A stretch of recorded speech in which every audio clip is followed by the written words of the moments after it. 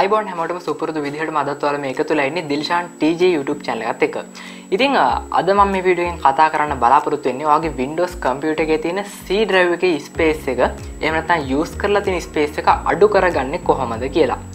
මේක අඩු කරගන්න අපිට ගොඩක් වැදගත් වෙනවා. මොකද ඔයාගේ C drive එක ගොඩක් full වෙලා නම් තියෙනවා. උදාහරණයකට 70%කටත් වඩා වැඩි ප්‍රමාණයක් ඔයා මේකෙන් use කරලා තියෙනවා නම් ඔයාගේ සිස්ටම් එක ස්ලෝ වෙන්න ගොඩක් අවස්ථාව තියෙනවා මේ C drive එක full වෙලා තියෙන හේතුව නිසා. එහෙනම් අපි බලමු කොහොමද C drive එකේ use කරලා තියෙන space එක අඩු කරගන්නේ කියලා.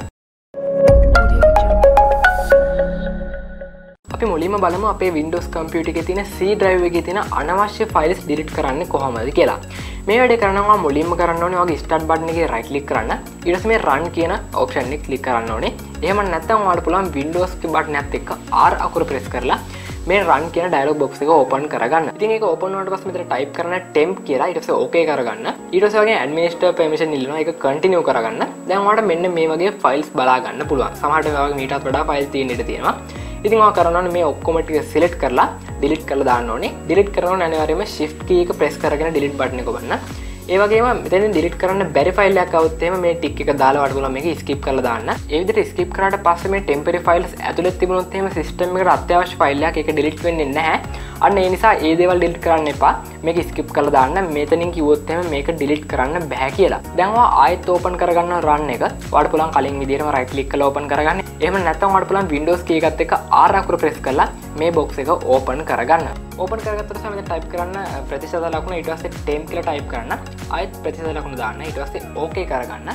එතකොට මේ වගේ window එකක් තමයි බලා ගන්න පුළුවන් වෙන්නේ. මේක ඇතුලේ තියෙන file ටිකත් ඔක්කොම mark කරලා delete කරලා දාන්නවට හැකියාව තියෙනවා. මෙතෙන්දි delete කරන්න බෑ කිව්වොත් එහෙම ඒක skip කරලා දාන්න ඕනේ. ඔන්න අපි මුලින්ම system temporary file delete කරා. ඊට පස්සේ softwares වලින් නිර්මාණය වෙච්ච temporary file ටික delete කරා. දැන් තවත් දේවල් ටිකක් තියෙනවා මේක delete කරන්න. කලින් විදිහටම ඔයා open කරගන්න ඔයාගේ run එක. ඊට පස්සේ එතන type කරගන්න ඕනේ prefetch කියලා මෙන්න මේ විදිහට. ඊට පස්සේ ඔයාලට පුළුවන් මේක okay කරගන්න.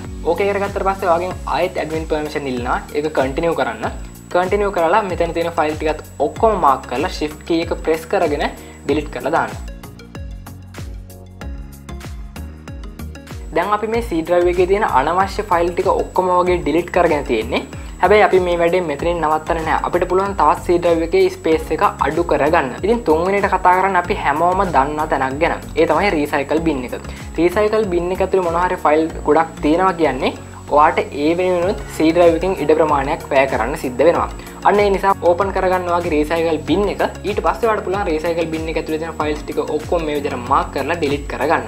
ඒ වගේම තමයි මම ඔයාලට පුංචි tip එකක් දෙන්න.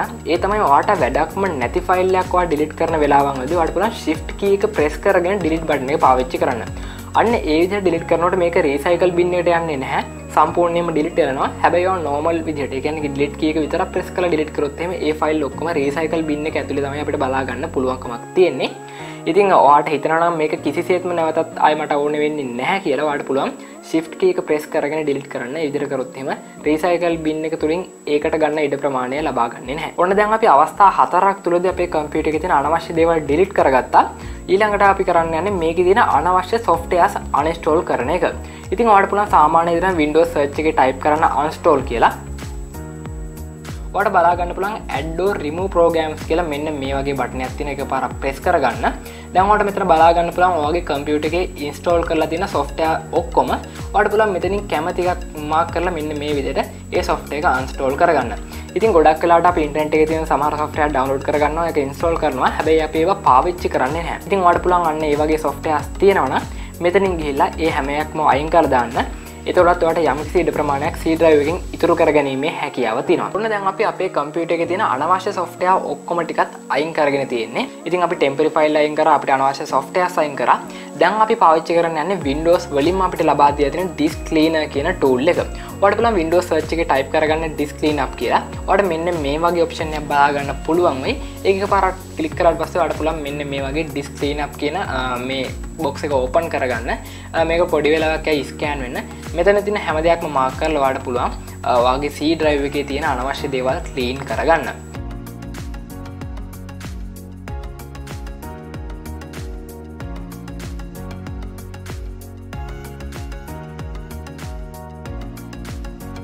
ඒ වගේම තමයි ඔයාගේ ඩවුන්ලෝඩ් ෆෝල්ඩර් එක, පික්චර් ෆෝල්ඩර් එක, ඩොකියුමන්ට් ෆෝල්ඩර්ස් ඇතුළත් හොඳට චෙක් කරන්න. මෙතනත් ඔයාලට තියෙනවා නම් අනවශ්‍ය දේවල් ඔයාලට පුළුවන් මේ දේවල් ඩිලීට් කරලා දාන්න. ඒ වගේම තමයි ඔයාගේ ඩවුන්ලෝඩ් එක ගොඩාක් පිරලා තියෙනවා නම් මේ දේවල් ඔයාලට පුළුවන් වෙනත් පාර්ටිෂන් එකකට කොපි කරගන්න. මොකද ඩවුන්ලෝඩ්, පික්චර්, වීඩියෝ, ඩොකියුමන්ට් මේ හැම දෙයක්ම සේව් වෙන්නේ C drive එකේ නිසා. ඉතින් ඔයාලට පුළුවන් මේ දේවල් මම කලින් කිව්ව විදිහටම වෙනත් drive එකකට කොපි කරලා තියාගන්න. ඉතින් මෙන්න මේ විදිහට කරාට පස්සේ ඔයාලට හැකියාව තියෙනවා යම් තාක් දුරකට ඔයාගේ C drive එකේ ඉඩ ප්‍රමාණය ඉතුරු කරගන්න. ඒ කියන්නේ යූස් කරලා තියෙන ඉඩ ප්‍රමාණය අඩු කරගන්න හැකියාවක් තියෙනවා. මේ විදිහට අඩු කරගත්තට පස්සේ ඔයාගේ ස්ලෝ වෙලා තියෙන Windows computer එක නැවතත් සාමාන්‍ය තත්ත්වයට පත් කර ගැනීමේ හැකියාව බොහෝ විට තියෙනවා. ඉතින් මේ විදිහට කරලත් ඔයාගේ computer එක ස්පීඩ් වෙන්නේ නැත්නම් ගොඩක්ම ස්ලෝ වෙලා නම් තියෙන්නේ ඔයාලට සිද්ධ වෙන third party software එකක් පාවිච්චි කරන්න. ඉතින් මම ඊළඟ වීඩියෝෙදී කතා කරන්නම් third party software එකක් පාවිච්චි කරලා අපේ computer එකේ තියෙන අනවශ්‍ය දේවල් ඒ වගේම register එක මේ වගේ හැම තැනක්ම ක්ලීන් කරගන්නේ කොහොමද කියලා. අන්න ඒ නිසා අනිවාර්යයෙන්ම channel එක subscribe කරලා තියාගන්න. ඒ වගේම bell icon එක press කරොත් මම මේ වීඩියෝ එක upload කරපු ගමන්ම ඔයාලගේ phone එකට notification එකක් ගෙන්න ගැනීමේ හැකියාව තියෙනවා. එහෙමනම් ගිහින් එන්නම් තාත් වීඩියෝ එකකින් ඉක්මනින්ම හම්බෙමු.